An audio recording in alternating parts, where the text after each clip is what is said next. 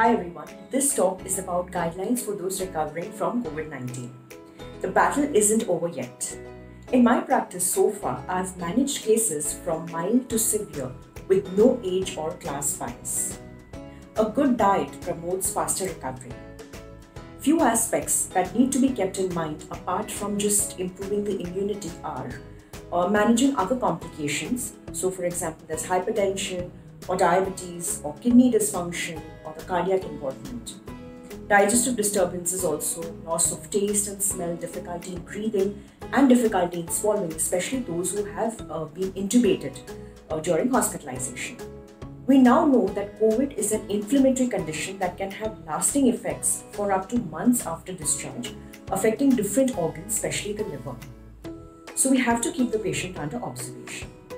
Let's look at the first point, which is calories. Adequate calories must be provided depending on the patient's nutritional status. Now, malnutrition does not only mean having a low body weight or being underweight. It is also the inability to maintain your fat to muscle mass, which is your body composition. Patients with obesity have respiratory dysfunction, impaired immune function, increased inflammation, and low lung volume or muscle strength. These individuals are more prone to pneumonia and cardiac stress. Obesity with diabetes is even more complicated. So a planned diet is crucial for recovery, ensuring healthy fat loss and maintenance of lean mass. The second point is about protein. Now obviously this is indicated as top priority.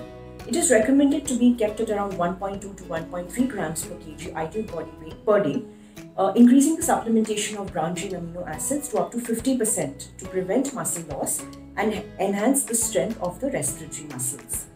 Whey protein is the ideal choice if the budget permits, at least for the first 2 to 3 weeks. If not, fresh curd, paneer or thoroughly cooked eggs can be given depending upon the patient's meal preferences and digestive function. Protein must be individually adjusted with regards to the nutritional status, physical activity level, the disease severity and the digestive tolerance. Third point is about carbohydrates. Now the total must not exceed 120 to 150 grams per day. The usage of carbs leads to the production of carbon dioxide, which is called as a respiratory quotient, which must be avoided to decrease the respiratory distress. If the patient is diabetic, then of course he has to be monitored closely for episodes of glucose highs and lows, and the medication needs to be adjusted accordingly. Persistent high glucose is an effect of the infection and can also delay your recovery. So opt for pulses, dairy products and vegetables over grains, and definitely avoid fruit juices. Next is about fat. Now it helps to maintain calories, so the proportion of fat can be increased in the diet. Give priority to the use of medium chain fatty acids and also increase the proportion of the omega-3 fatty acids and the omega-9 fatty acids. Essential fatty acids like the omega-3s play a major role in immune responses. They reduce inflammation. So here we are talking about coconut oil, butter, ghee, nuts, MCT oil supplements can also be used. Olive oil, rice bran oil and groundnut oil can also be used for cooking. The fifth point is about vitamins and minerals. So routine supplements is definitely needed with an emphasis on adequate vitamin B, C, vitamin D, zinc and selenium. Iron deficiency has to be treated. Sixth point is about immunonutrients. Now these have considerable influence on your immune function. There are several types such as arginine, glutamine, etc. Now glutamine also supports your digestive system. 7th point is about probiotics. The alteration of the healthy gut bacteria is due to the increase of the gut permeability or reduced barrier function. This happens because of the infection and also because of the treatment that is given with antibiotics, or if they were prescribed to treat or prevent your secondary infections.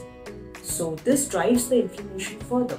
Now probiotic supplements are able to restore your immunity, but they need to be prescribed by a doctor. The 8th point is about fluids. Now fever is associated with excess loss of fluids and salts and increased metabolism, which can lead to dehydration. So hydration should be maintained sufficiently. Thin buttermilk soups, coconut water, unless there is a potassium restriction, salted lemon water and ORS can be used. For cardiac and kidney patients, the volume of water and salts along with other electrolytes may have to be restricted. So your doctor will actually guide you with this, or your dietitian can also monitor your electrolytes. Next is about the meal frequency and consistency. If the patient's dry cough and sore throat is severe, then solid food intake may decrease. So we should encourage warm and soft foods, and supplements can be used. Small frequent feeds would be better if the appetite is less, especially if there is a loss of taste and smell. And the timing of fluid consumption should be also in between meals, not alone with meals. ICU patients can have swallowing issues because of prolonged post-extubation swallowing disorder after discharge. This can last for even up to 4 months and has to be managed. Another issue that is seen in these patients is digestive disturbances, and the meal plan must be customized as per the patient's.